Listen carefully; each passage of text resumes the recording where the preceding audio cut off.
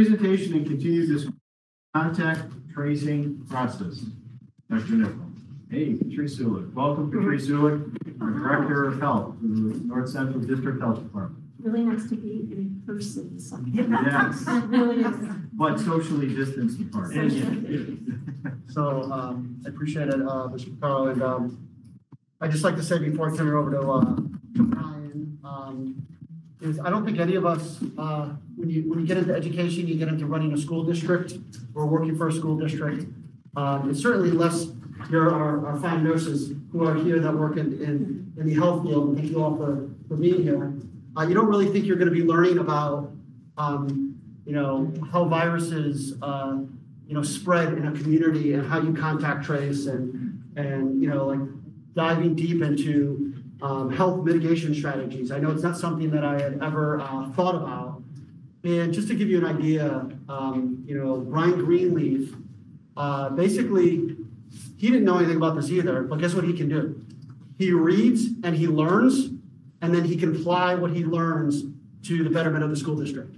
And he's done an amazing job working with all of the support staff, the nurses and other people throughout the district to really set up some really great parameters and contact tracing and things to kind of keep our schools open, but also ensure the safety of and health of all of our staff and students.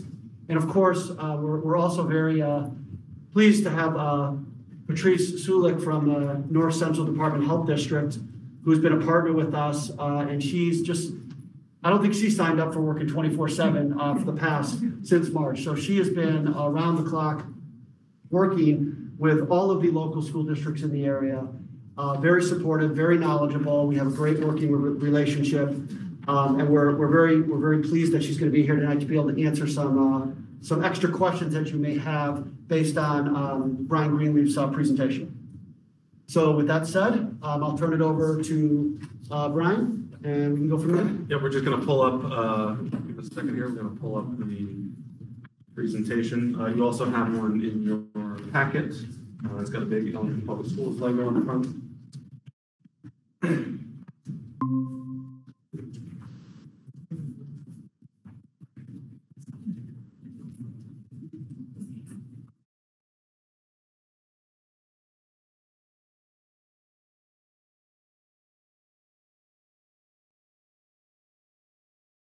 Here.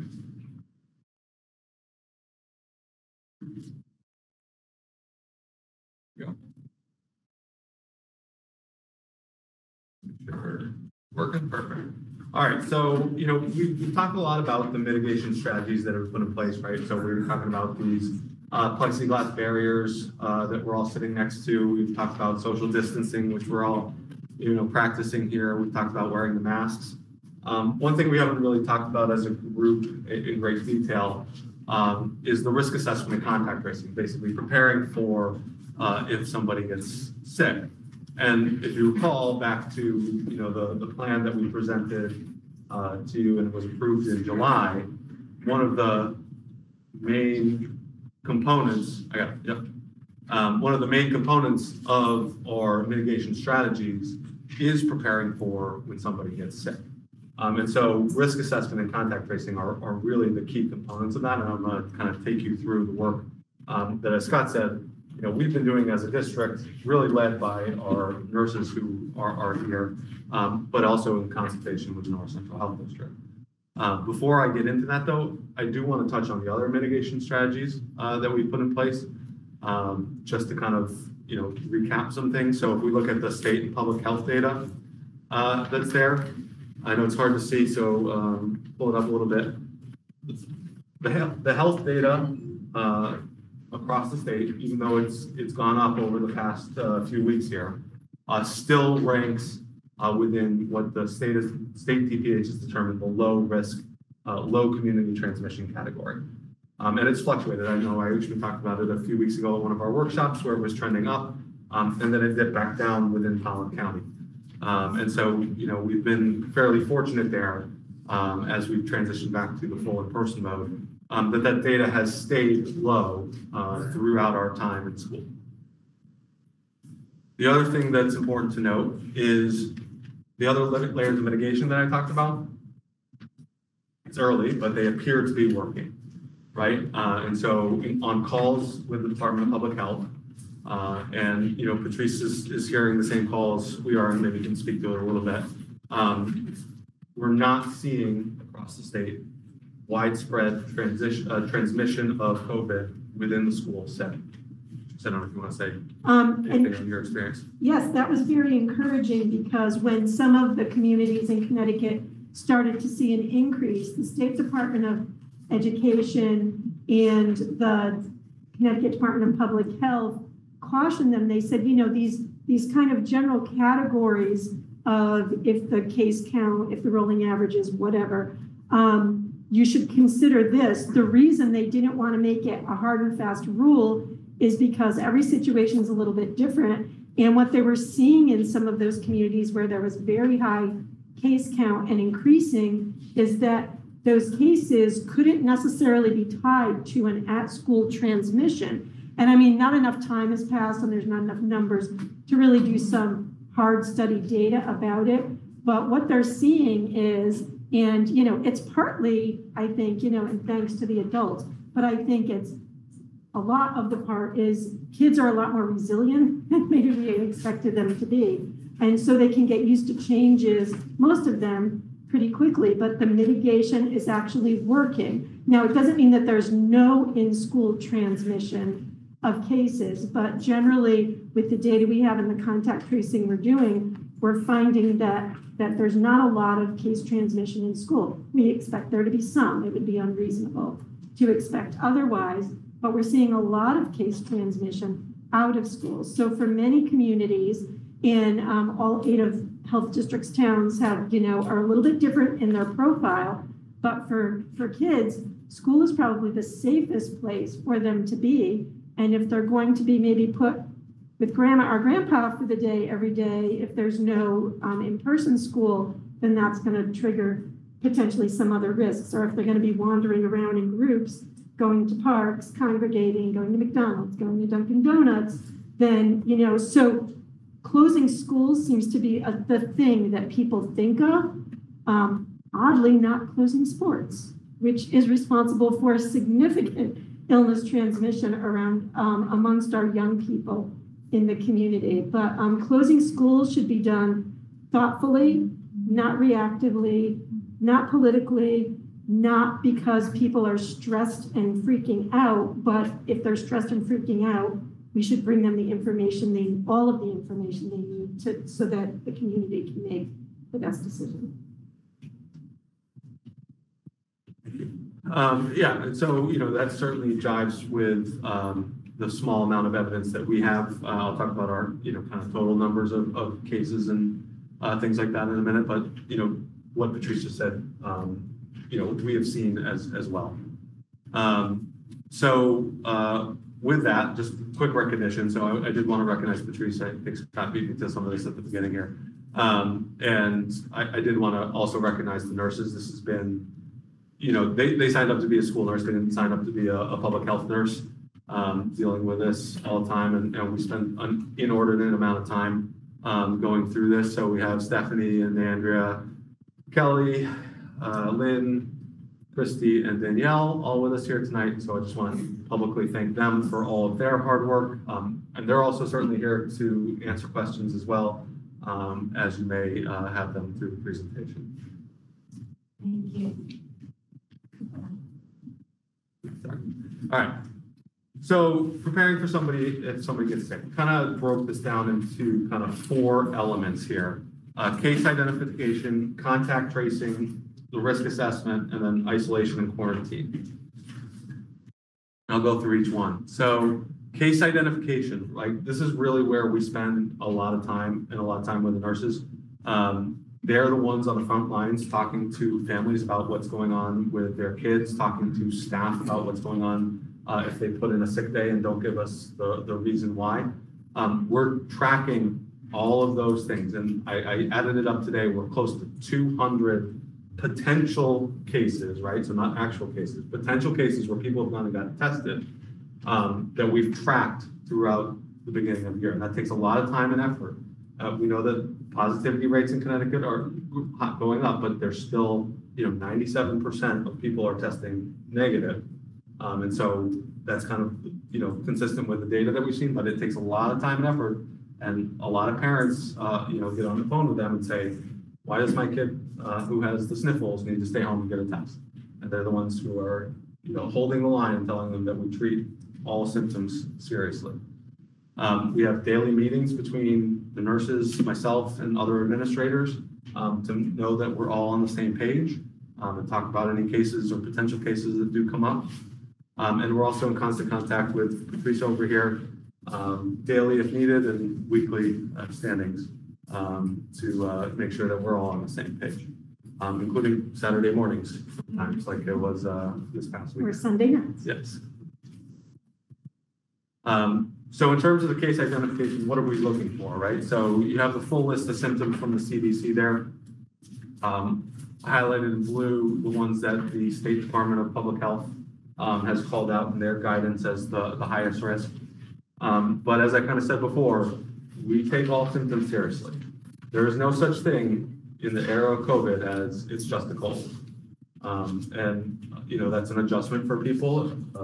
It unfortunately means that kids have to stay out or staff have to stay out of the building longer while they're potentially waiting for a test. But we can't risk, having a transmission moment within the schools because we're not being vigilant. And some of the cases that we've seen have either been asymptomatic or very light symptoms, mild cases, where it has just been congestion as the first symptom that shows up. And so, we are taking that seriously. And, as I said, that's an adjustment for parents. Sometimes they hear it from the parents and, they kind of hold that line for us, as nurses do. So what do we define as a case? What are the diagnostic tests? So I just wanted to kind of go through the kind of 3 different tests that are out there that you might hear about. So there's the RT-PCR, which is the gold standard. It's also called a molecular test. It's a nasal swab or oral that takes typically 2 days, but we're seeing as many as 4 to 6. Depending on where you go to get a test. And that's the one that we will accept for all diagnoses. Rapid tests, we certainly have talked to people who've gone and got rapid tests or get both the rapid and the PCR, but we can't accept the rapid result as a negative anyway to come back into school. We need that PCR test. If there's a positive for the rapid test, we're going to treat that as a positive and act on that. And there's been cases where we've done that. Don't hear about it as much these days, but there's an antibody test or a serological test, which is really just, it's not for diagnostic. It's really to see if you've ever had COVID in the past. It's testing for the antibodies that are left behind after you've fought the infection. But we don't obviously accept those as a diagnosis. Right, and then, when that positive test comes up, and we've had a few, contact tracing is really the first step.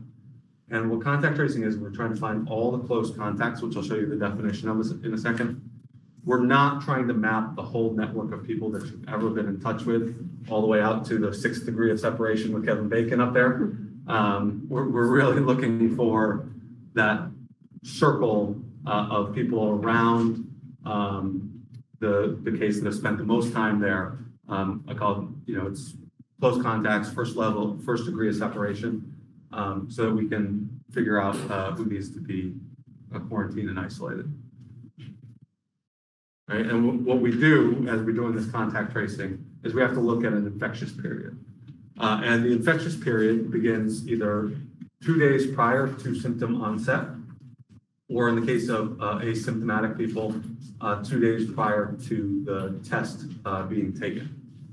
And so that plays out differently in different cases, right? When we send out these communications to the community and we say, we look at all the factors of the case, we mean that because there are different times and infectious periods based on when those symptoms come up. and when those symptoms or test is developed. So, here where you have a case of, the symptom onset on Friday, we would be looking at 3 days potentially within the school, even though we're only notified about it on Monday. And so we have to go back and do that tracing for those last 3 days that they were in school. By investing in the case identification and making sure that we keep kids out of school, we reduce the number of days that we have to contact trace for, and that's one of the big elements of that first step. But there's also sometimes where, we may be notified on Tuesday, maybe the case onset symptom development was on a Monday, and the kid was out of school. So you're looking at Monday where the kid was out of school, Saturday and Sunday where they were at home, and there's no potential exposure within the school setting that we necessarily have to do contact tracing for. Now, we will talk to the family and make sure that they're not hanging out with anybody outside of school, or that there's nobody else on a sports team that they may have seen over the weekend. And so we do have to do some contact tracing, but it's not to the same element where we're talking about an possible in-school exposure. All right, and I've used that term close contact. So what is it? Primarily, what we're looking for is within 6 feet of one another for a cumulative 15 or more minutes. So not, just cumulative, not just like, I'm here for 5 minutes and then walk away and then come back for another 10, like that's cumulative. So throughout the day, doesn't necessarily have to be all at once. And then direct physical contact, sharing, food utensils. Hopefully people are taking a little bit better care to not do some of these things. We saw some elbow bumps here, to kind of prevent that direct physical contact. But those are other things that we're looking for when we're talking about close contacts. And then other factors we look for, one, do we have enough information to make decisions? What classes were they in? What mitigation strategies were in place? Were they symptomatic in school? And did they spend any time with anybody outside? And we do all those things so we can kind of do our risk assessment. I'm going to kind of do a little analogy here, right? So if you think about a shark in the water, that's a hazard, right? But it's really only a hazard to the people who are swimming. You have to be swimming for it to be a hazard to you. And we also know that other things like seals in the water close to you when you're swimming make the sharks more dangerous, right? And so kind of the analogy here is we know that there's a hazard in coronavirus, but we have to define who's in the water, right? And that's what that contact tracing process does. It defines who was within contact where there could potentially be that transmission. And then we also have to look at the other factors, right? Was the case symptomatic? Were they coughing all over the place? Were people wearing masks? Were they congregating in large groups? Were they playing sports, as Patrice mentioned? All these things potentially make the transmission more likely. And so we have to take those into account as well. So that's where we do our risk assessment process. We put those through with the guidance from the health professionals from the state. They've issued really, the key ones for here are Addendum 5 and Addendum 9, which talk about contact tracing in schools, talks about who needs to be isolated and quarantined. And when we do all that information gathering, these are the matrices that we're putting them through and all that information through. So what does it mean to isolate? If you develop positive symptoms, you have to isolate yourself for a 10-day period. That's defined by the CDC. It's because they know that the amount of time that you're shedding the virus is between typically like 5 and 8 days. They tack on a couple extra days on top of it to make sure, and then you isolate yourself at home. To quarantine is when you're a close contact, right? So it's not that you've developed any symptoms. It's not that you have COVID. It's just that you were in close proximity at 6 feet or less for 15 minutes to somebody who has COVID, lab diagnosed COVID. And that's when you quarantine for 14 days. I think one of the things, and the nurses know this because the parents ask it all the time, is why is it 10 days for somebody who is positive and 14 days for somebody who was just a close contact? That's because you know the variable, right? So you know the variable that the person is sick, you know the infectious period, and so you can do that 10 days. The 14-day period is because you can develop COVID symptoms from being a close contact. Typically it's 5 to 7 days, but it's up to 10 or 12, and so they've conservatively put it at 14 days that you have to stay in quarantine.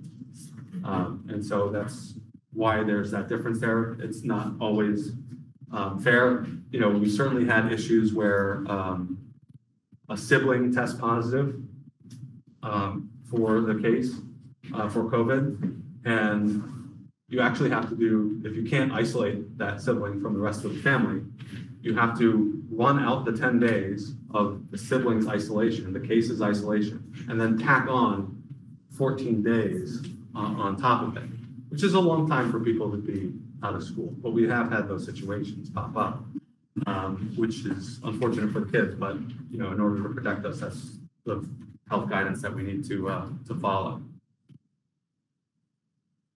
So I'm going to talk a little bit about now cases within the district, and we have had a few. We've communicated out on them. We've had really 4 possible cases of school exposure within the schools, 2 staff and 2 students, though the students were actually a linked transmission event. And we've also had some cases outside of school. So we've had 3 cases where there's really been no potential school exposure. And plenty of family members, whether it's a father or a mother or a sibling that returns from college that have tested positive, that have caused our students to have to quarantine. We have seen plenty of those as well. So let's talk about a little bit about how we do it. So as I said, we go through that whole risk assessment, contact tracing process to identify who are the close contacts. And you can see it varies from case to case. In our first case in September, just by the nature of the position of the staff member, we only had to isolate 2 staff and 4 students. But if you look at, the 3rd case on October 8th, you're talking 1 student that was out that impacted 42 others because of all the factors and conditions that are associated with that case. So it's really a case-by-case analysis that we do to track down the close contacts, doing all those things that I talked about earlier, and quarantine people as needed. But overall, numbers to date, we're talking about 100 and I think it was up to 120 today that had to quarantine in total at some point in time throughout the school year here. We've had 7, as I said, cases that have been lab confirmed, and we've had 3,100 other students participating and staff members participating in school as needed. So, it's really still been a small sliver of people overall impacted. The other thing is we're continuing to be open and transparent about everything that's going on. We're making changes to that as well. And I'll show you that in a second. So, I don't see Jen Hill here, but I do see Sue. I know Sue's had to send out communications to classes where a student may just be dismissed for the day, and they may go home through the isolation room that we've set up. And just out as a precautionary basis, we're moving that class, we're cleaning the room, but we do communicate with that class that hey, just FYI, parents and guardians, a kid was dismissed from that class today. They're sent for a follow-up, and we'll let you know the results. And then, when we get the results in, which have been negative, we send that result back to the class saying, just FYI, the test came back negative, and all is good. So we're trying to be open and transparent about what's going on within the schools, even when there's not a defined case. But that something that the kids could go home and say, hey, by the way, Johnny went home sick today, and we moved the class. So we've tried to be proactive about the communication there. Certainly, when there's been a close contact within the school, it's fallen to the principals and front office staff to communicate with those close contacts. We put in both a phone call and an email to them so that they know what the kind of parameters of the quarantine are. I know John's had to make some of those calls, Micah maybe too, had to make some of those calls, to let parents know. And then, the emails that come from Scott to the community, every time we've had a potential exposure within school, we're sending out that email so that people know what's going on. We've also posted, and these have been up for a while, some FAQs on the website about all this. Just what is a close contact? How are we treating things? Those have been there. And we just recently put up and kind of rebranded our reopening COVID page to include a dashboard that we're going to update weekly of how many kids are out on isolation or staff are out on isolation, and how many staff or students are quarantined at any given time. And so we'll be fully transparent to the public about what's going on within our schools. And, the numbers do change. Right now we're looking at 45 kids who are currently in, or staff and students who are currently in quarantine. That was 80 as of Monday, because, a couple, in the case of the high school, those kids came back Monday and Tuesday. So we kind of have those come back into the school, transition back in. So it does change, but we'll update it weekly so that everybody knows. And I think does it for me. I think the big things are for us, in terms of lessons learned. We'll continue to monitor state and local health data, monitor those trends within the schools, see if there's any improvements that we can make on mitigation efforts there. Obviously continue that open and transparent communication. And then, the big thing is just community education. So, presentations like this, talking with staff, talking with families as they contact and sending out that information is what we need to do to make sure that everybody stays vigilant. We're not yet the cold and flu season. That's going to be a strain on the district, I think. And so we're going to have to make sure that the community knows about it and is prepared for it. And if you saw, I guess you walked in, you saw a flu shot sign.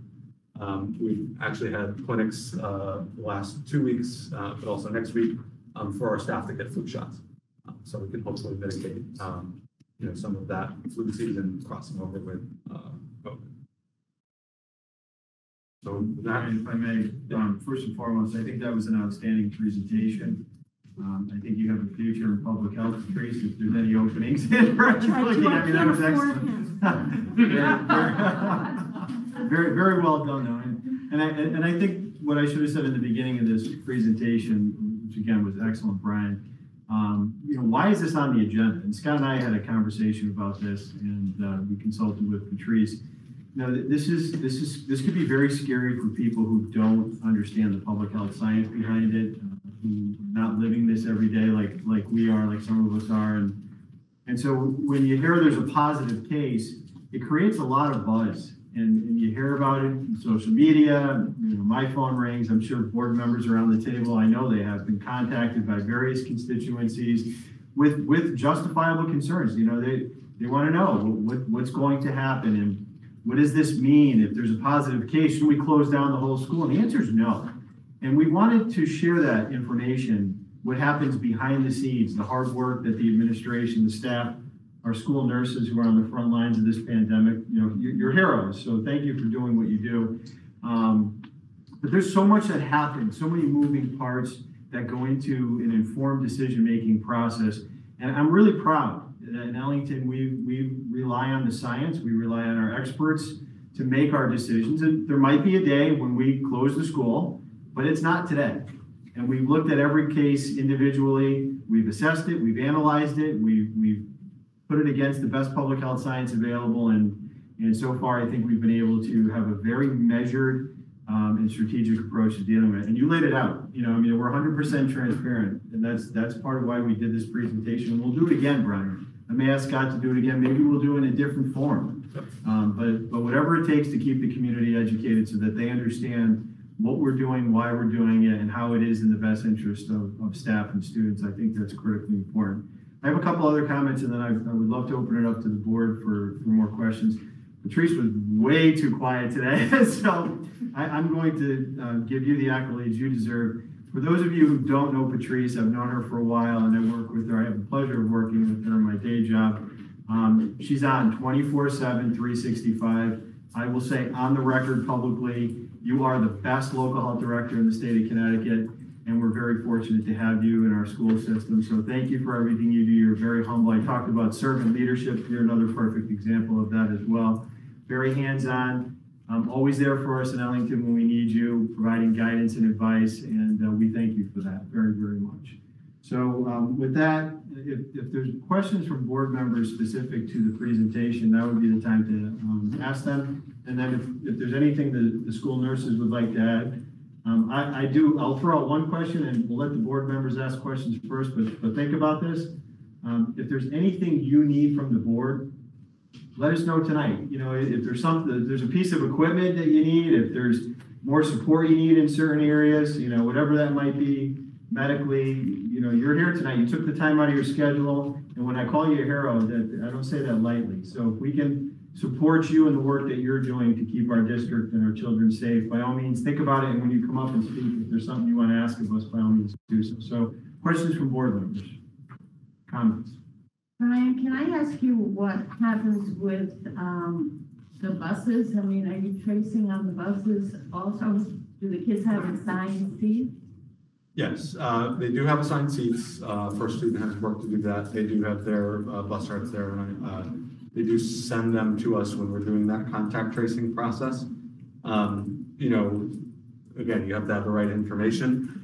So I know we were going through one contact tracing process, and the bus driver told the bus yard that they don't really follow follow the food. So we said, well, why not? Now, luckily, in that particular case, the student wasn't riding the bus, but you know, if that wasn't the case, we wouldn't have had the information necessary to limit the number of kids on the bus that we would have had to quarantine, and that number would go up even further from where it was. And so we've kind of instituted that with first student, like make sure that the kids are following that. We do have them for a purpose, and if they're not, you know, like all of our mitigation strategies, if they're not done with fidelity, it's not going to work. Anything else, Liz?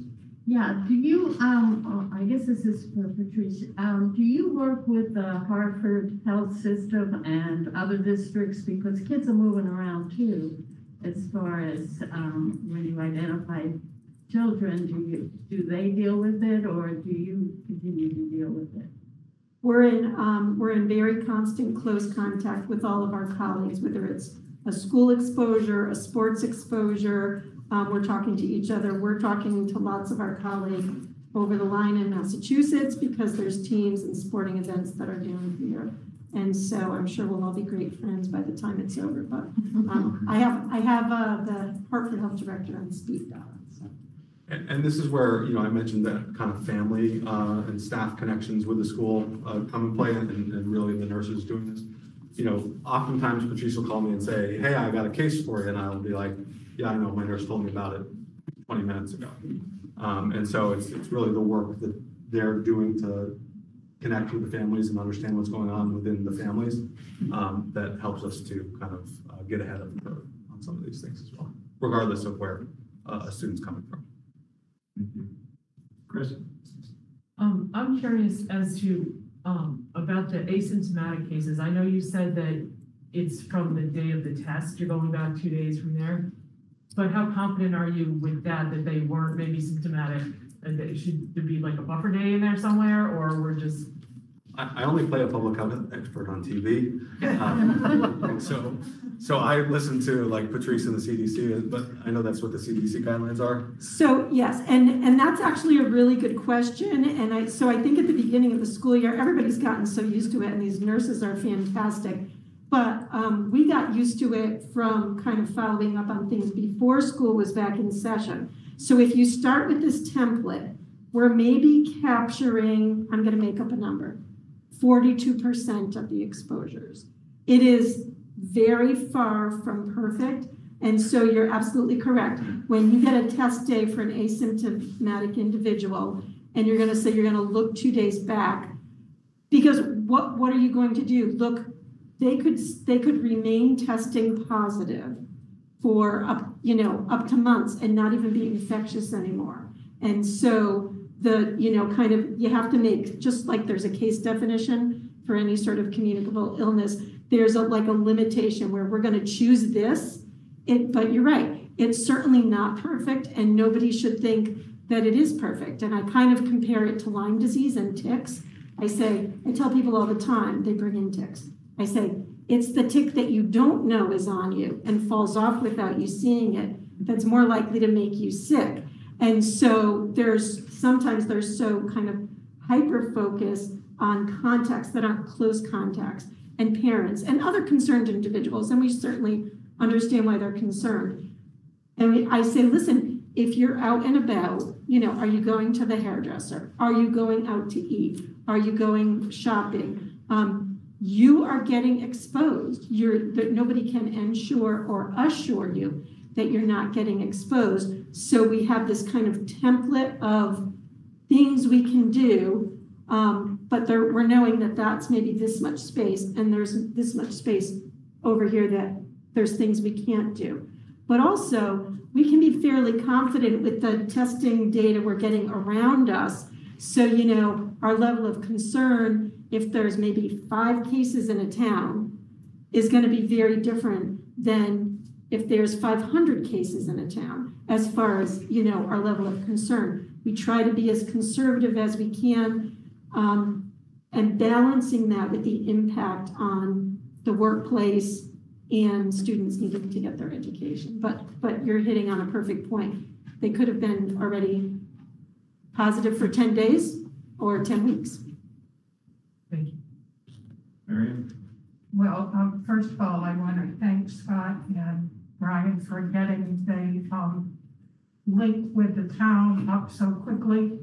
I'm getting positive results, reports on that. Good. So thank you. I brought that up last week and it's working, and I want to publicly thank you for that.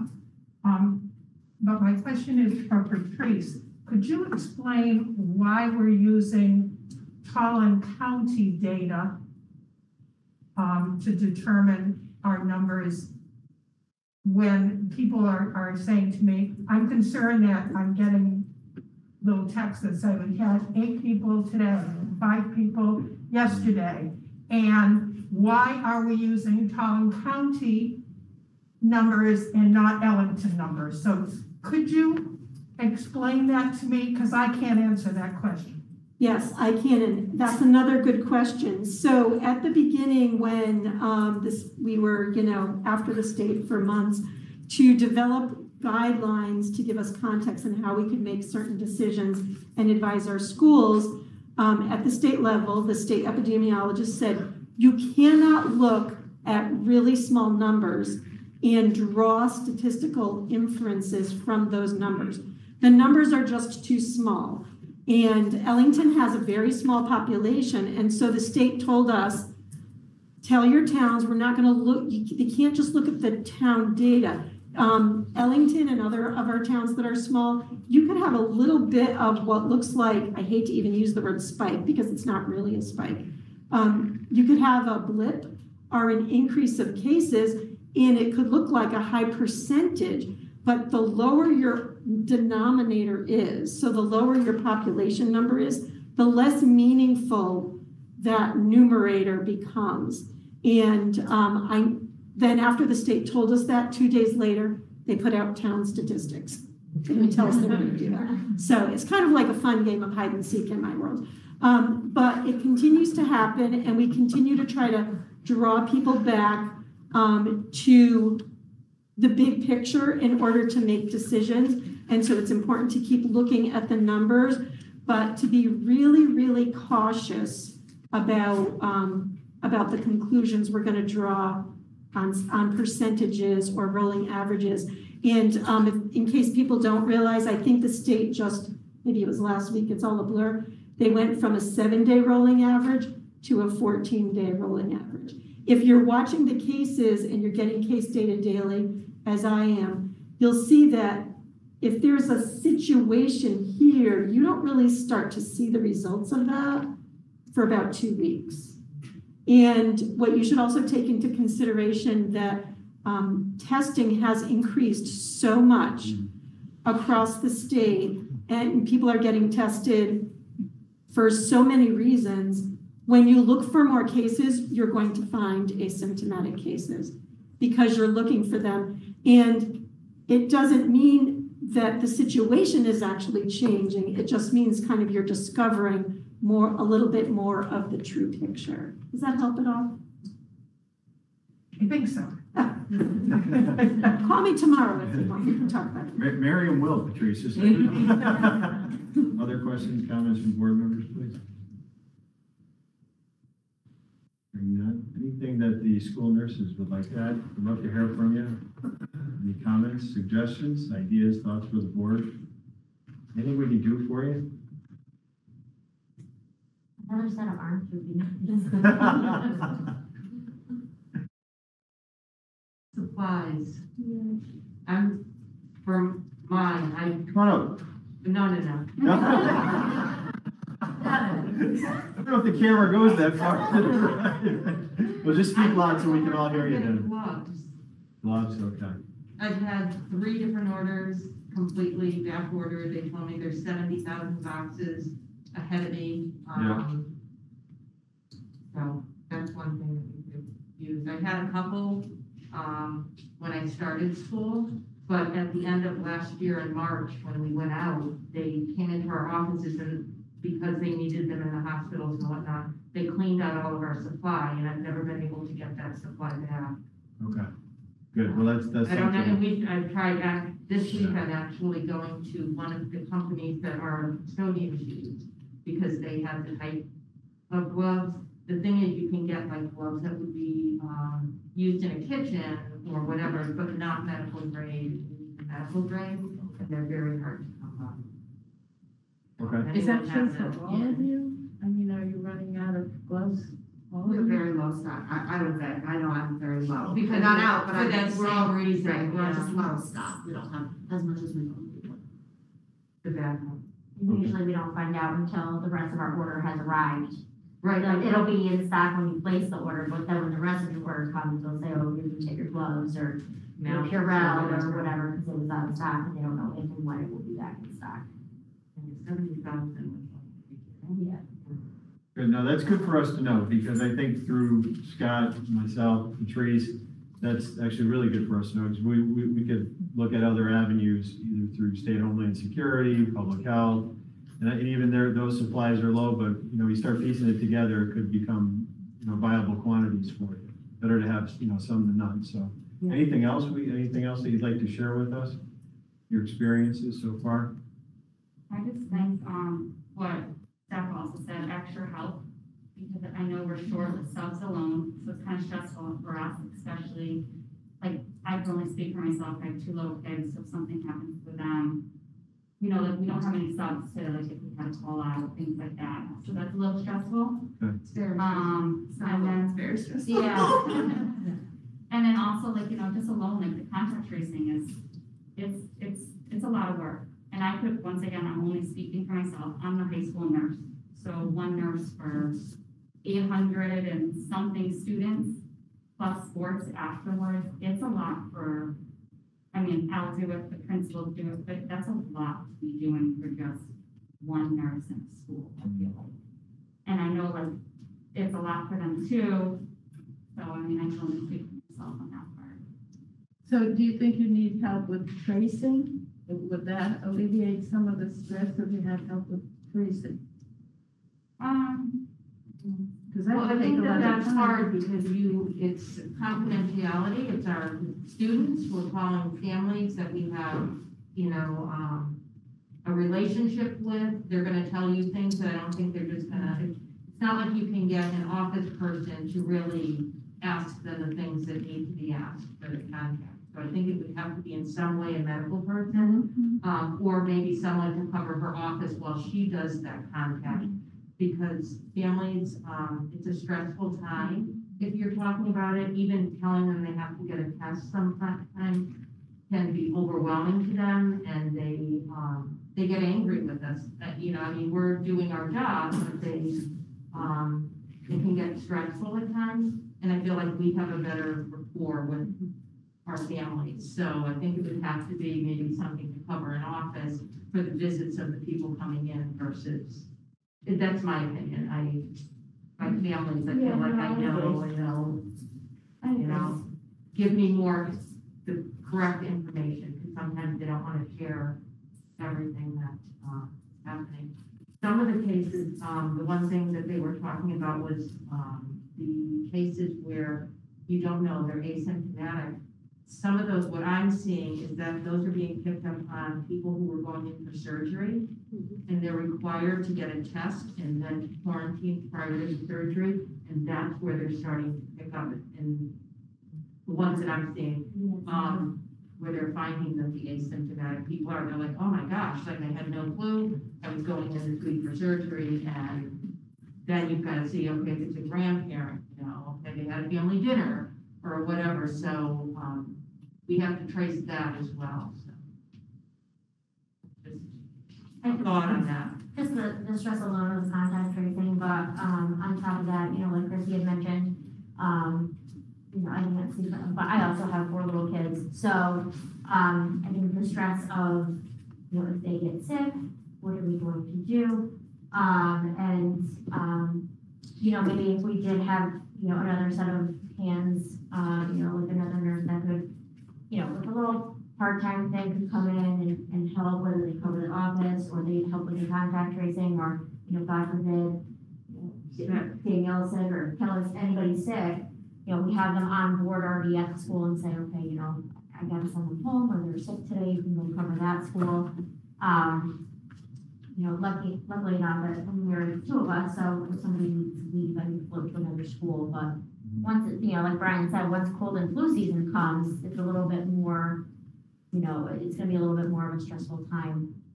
So, On top of our new computer system. yeah, yeah. Well, no, I mean, we don't have a staff that knows our new computer system, so to come in and actually do care, the only way that you could do a medical record is they need to be, schooled in how to do it. We're still being learning. It's a big change. It started, you know, when we came back to school and COVID and everything all at once, so that's been a challenge. Now, you start contracting, tracing right away. Yeah. And generally, how long will it take you to complete that, to know who's going to be? Oh, it goes on days. We're getting called on the weekend because that's when the results, like, we're on like 24/7. People are emailing us or texting us all the time because we need to know. We ask them, please let me know as soon as you know the result, because if it's positive, we've got to call Brian, where, you know, to make sure that anybody that was in contact is going to know. We're not having people come back into school on a Monday that can't be there. So it's pretty fluid. Yeah, it's that case identification part that really takes up a lot of those time. And the contact tracing part, you know, the nurses we get a head start on it if we can. You know, if we think it's, you know, we're getting a sense, I think, now of which cases are more likely to be positive and which ones aren't. You know, it's not down to a science, but you know, I think we have some gut feel. So we may start contact tracing process, whether by just grabbing a list of students that they were, you know, in class with, just to kind of get that initial list. And then once that case comes back, whether it's on a Tuesday night or a, you know, Saturday morning, we have that kind of initial work done. Then it really falls to kind of the combination of the nurses, the principals, you know, to some extent, the front office staff as well, to finish that contact tracing process, so that we can identify those people that we need to quarantine. I just want to make one point. I think we had one situation where the timing was, it's all about the timing with some of these things, right? So we knew we were going to be getting a possible positive case, and we knew the timing wasn't good. And we were sitting here going, well, I don't think we're going to be able to figure out how to do the contact tracing to the level we can do it at the high school in time to kind of like open the school, right? And so we went with a different strategy. Instead of just saying, okay, if that comes back, we're just going to close the school for the day and do distance learning. We basically cast a wide net, a very wide net. We said, let's just assume we can't do the contact tracing. What is the maximum exposure of this particular situation? And it ended up being, the number was like 165. And we're like, okay, so if it comes back positive, we have no time to contact trace, we're gonna contact all 165 of those individuals, and we're gonna tell them, you are silver group for this day. For one day, don't come in. We're still opening Ellington High School, which means you're still gonna get, a good 650 kids still coming to school, right? And then that day, we do the contact tracing, and that 165 number could go down to like 42 or 35 or something like that. And then we say to those kids, you're quarantined, the other 130 of you, you can come back, right? So that was one strategy where we know there's a significant benefit to the community that we serve to keep the schools open, if we can do that in a safe and measured way. And so that was one strategy we had, but we didn't have to use it, fortunately. And if I could just acknowledge, thank you for being transparent, candor with your concerns. We heard you, and we will work with the administration to address them promptly. And thank you for the work that you do very, very much. We appreciate it. If I may, I know we have to move on to the agenda. You mentioned flu shots. Yes. Are we doing a clinic for staff? Do we normally do that in-house? So we normally do it every year, and participation, I think, is between, 70 and 80 or so in a given year. We expanded that this year, and I believe we're probably approaching 150 to 160 staff members that are going to end up getting a flu shot. Who administers the vaccines? This year we went with, I think it was affiliated physicians or affiliated nurses. If you're looking at the burn-in nurses, we've used them in the past, but for some reason it didn't work time-wise for us. Okay, that's good. Well, Patrice has a program as well. I don't know how stretched out her program is, but that's always an option as well. We can certainly take a look at that if that's something you want us to look at as well, Patrice. But again, thank you, Patrice. Is there anything else you want to add before we move on? No, I just want to say that it's been just a pleasure. We're getting people are hitting the wall in local public health departments, like a lot of people, and working with all of our school partners across our district has been just so encouraging. We're really getting to know each other well. But, when you can have a laugh about it, or say, you're talking on Saturday morning, on Saturday night, on Sunday afternoon, you do get this sense that you're all in it together. And I think, to me, it's very satisfying. And I know a lot of times the end user of the kind of services we're providing now isn't fully aware of all that's done 24/7 behind the scenes to kind of keep them as safe as they can. For me, that's not so critical. Like I know we're doing it, and I just really value the partnerships very much. Two-way street. Thank you, Patrice, very much. Thank you.